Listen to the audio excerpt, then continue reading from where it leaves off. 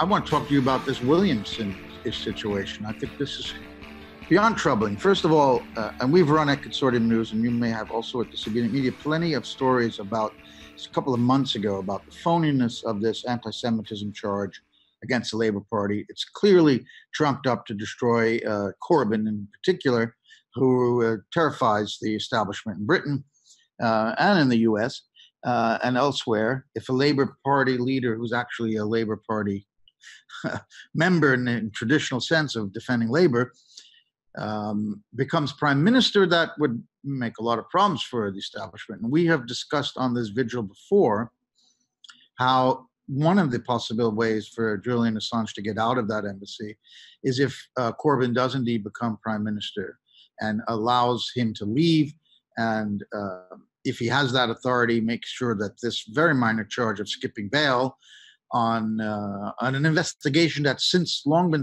dropped from Sweden. There were never any charges in that case. There are no charges as well about skipping bail. There's simply an arrest warrant. He's not been charged with skipping bail.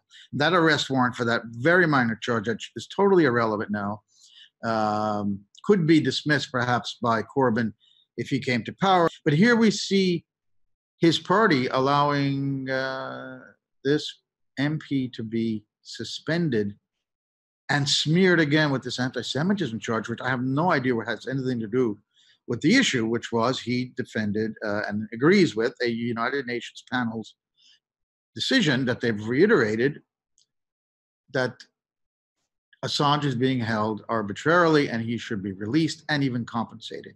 It's saddening to see that these types of trumped up allegations and smears can so successfully blacken someone's name when they very conveniently when they've said something that is completely contrary to the establishment's narrative, whether that's about Assange or whether it's about the Integrity Initiative, which I believe he was also vocal about as well. And that's another narrative that would be very inconvenient for the UK establishment especially. We have a quote from a commenter saying, quote, Chris Williamson was pushing for the Integrity Initiative to be the subject of a parliamentary inquiry.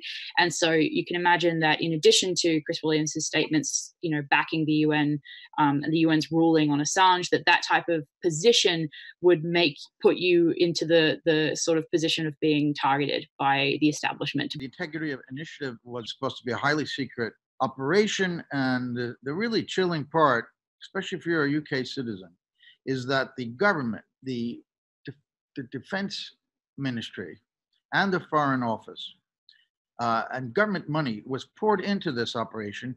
And one of their main targets was Jeremy Corbyn. So you've got the sitting Tory government basically funding a secret operation to smear their political opponent using the official organs of the state. This initiative was to draw in academics, journalists, and government officials and military officials to the Integrity Initiative, linked again to that Atlantic Council, which is funded by NATO and others. It's an odious organization that has also been taken on by Facebook to help in their what could only be called censorship of Facebook, for, again, criticisms that the establishment does not like. The point I was going to make is that the people who own the world and the corporate media are terrified of both Jeremy Corbyn and Julian Assange, because if Corbyn becomes prime minister and Julian Assange is freed, it will not only be, well, it will be a big victory over their corporate media, because they're throwing everything they've got, and they don't have anything. They don't have anything. So here's an example of one of these headlines. Biographer claims Labour's Jeremy Corbyn is a Trotskyite who eats beans from the can and wants Brexit to fail. I mean, that is a Trotskyite who eats beans from a can. That sounds like something The Onion should have published. Yes. Oh, here's another one. This is about this Tim Dawson has written an unauthorized biography of Corbyn. It's called Dangerous Hero. And first, this business about eating beans out of a can was in the Washington Post, and it was an interview with the author. And then the author has a piece he wrote himself. I think it was in the Telegraph. And the headline is, "You should never trust someone who doesn't read books. Just look at Jeremy Corbyn." And what he's saying is he won't suffer any repercussions from what he wrote in this because Jeremy Corbyn doesn't read books. Insane. Absolutely insane. And then those are the three top headlines. And then the third was Jeremy Corbyn's anti-Semitic Labour Party.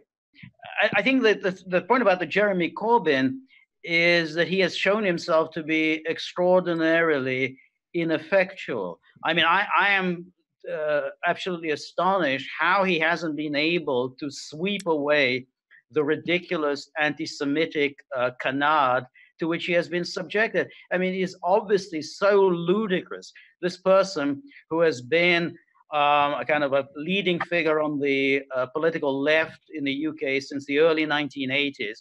He has been a fighter against racism, against bigotry, against prejudice. I mean, this is a man, you can't get more politically correct and anti-racist and against any kind of discrimination than Jeremy Corbyn. And yet he's been apologetic and allowed himself to be typecast in this absurd way. So I'm frankly just not surprised that he hasn't done more, when he easily could, on Julian Assange. And he has this advisor, Seamus Milne, who is also very friendly with Jen Robinson, who is Julian Assange's attorney. So therefore, Seamus Milne, who's obviously very close to Corbyn, would undoubtedly be telling Corbyn, "Hey, look, I mean, you know what the hell's going on here. This is absolutely outrageous that he's being imprisoned." Yet Corbyn is just very timid. And, the sad thing is that, we're looking at a failure, that a man who will ultimately not get the ultimate prize in British politics, he will not become prime minister. He has shown himself to be too weak and too ineffectual, too timid to seize the ultimate prize. And so we may not get any real progress on Julian Assange through Jeremy Corbyn. I had hoped that this would be the best way of getting Julian out of that embassy. Once Corbyn is prime minister, first thing he does, pack him on a plane, straight back to Australia. But I now have serious doubts that he will ever be prime minister. In politics, cowardice is rarely rewarded. In fact, it's never rewarded. So